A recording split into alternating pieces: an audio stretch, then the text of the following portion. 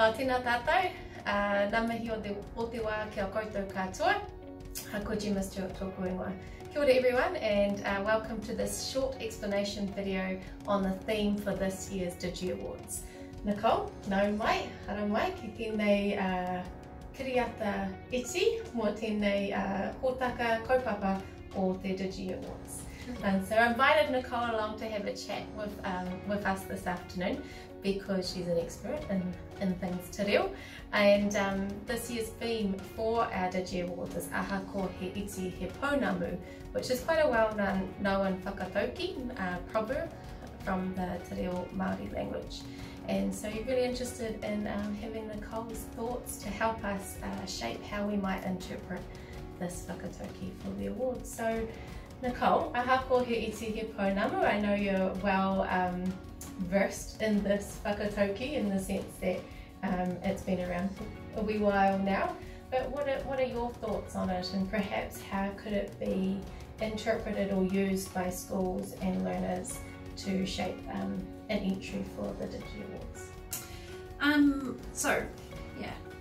Ahakoa he iti, although it's small, he Pounamu. So Pounamu is a really precious commodity to Māori in days gone by.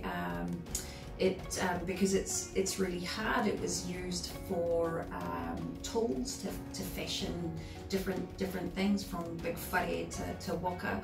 And because it's beautiful, it's also used as an adornment, different types of adornment. So anything that is compared to Pounamu is something that's really precious. To me, the crux of this whakatauki is about contribution, and it's saying that every contribution, large or small, and in this case a small contribution, is really appreciated. There's lots and lots of ways that you can use this. It's not sort of just for one or two things. So for in a school setting, for example, if you've gotten your lunch and someone shares their lunch with you, you can say, or the person offering can say, Ahakoa he iti he Pounamu. So although it is small, here it is, and that contribution will be appreciated. Another way that you might want to use it is if your friend, colleague or classmate is stuck on something or working through a problem and you help them out. They might say also, Ahakoa he iti he Pounamu. So what you've done for me is really appreciated.